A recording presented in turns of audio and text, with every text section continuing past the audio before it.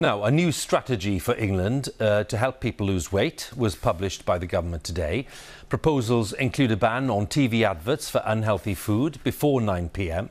There'll be no more buy one, get one free deals on unhealthy foods.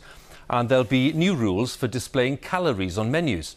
63% of adults in England are currently overweight or living with obesity. And health experts warn that obese people are more likely to have a severe reaction to COVID-19. The Prime Minister has said that he struggles with his own weight and he's urging people to take action to improve their health. Our correspondent Jeremy Cooke reports now from Manchester. People think because we're fat, we're stupid, we don't care about ourselves. And it's not that. I don't want to be the person that dies early because of obesity. Andy and Sandy, best mates, a friendship forged in their common battle with obesity. It doesn't say it very clearly about how much sugar's on there. A determination to live and to live well. We're looking at the outside, and what I've begun to realise is the inside's being damaged. My heart, my lungs, and COVID has really brought it to home that the people that have got a weight issue are not doing as well. Have you been struggling with anything? They met at More Life, a Greater Manchester weight loss programme. Patients are referred by their GPs. It's about 7 sugar cubes a day. COVID means classes are now virtual, but the government wants much more of this for thousands more across England, struggling with obesity and needing help. It is very scary. I'd like to be a little bit more mobile if possible and just have a more enriched life. With 1 in 5 kids in England leaving primary school obese, the government will now limit advertising of food high in fat, sugar or salt before 9 p.m. Part of this new obesity strategy, which has been promised for years but repeatedly kicked into the long grass. Now, finally, it's here. It's good, but there's a lot of work that still needs to be done. This is a complex area. We still need a deeper understanding of people's relationship with food and how that impacts on their behaviours. But also we must not forget our poorer communities who may need additional support with this. The government wants more of this on the menu, healthy outdoor exercise.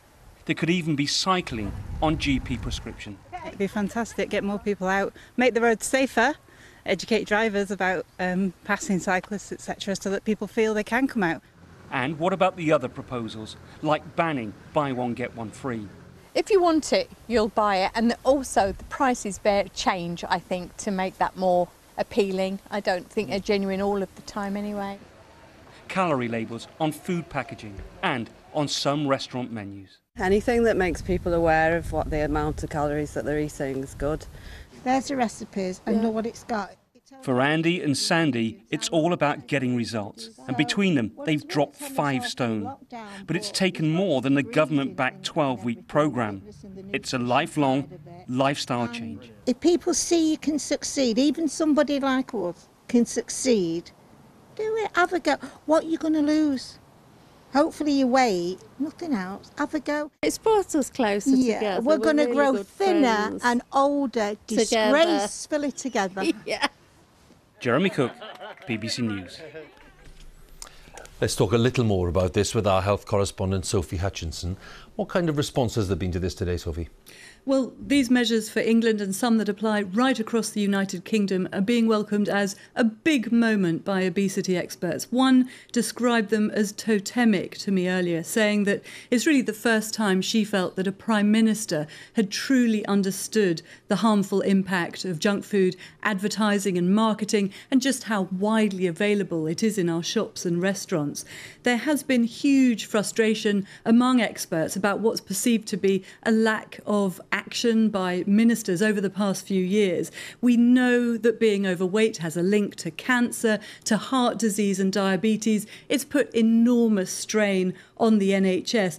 But now with this more immediate risk from COVID-19 for those who are heavier, that seems to have really focused the government's mind.